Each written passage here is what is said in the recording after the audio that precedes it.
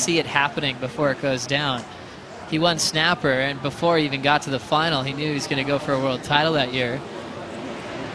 Filipe's up through the inside.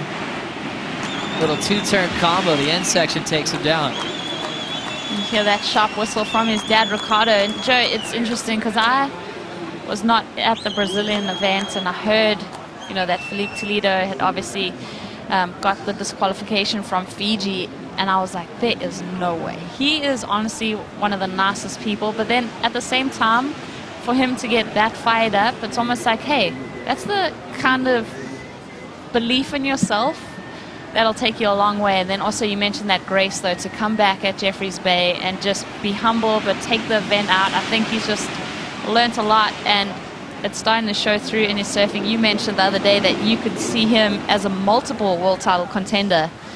So that could be the tipping point for Filipe Toledo, missing out on Fiji, coming back on his return to Jeffreys Bay and putting on such a special performance. Really cool to see that story continuing to impress us with the Toledo profile.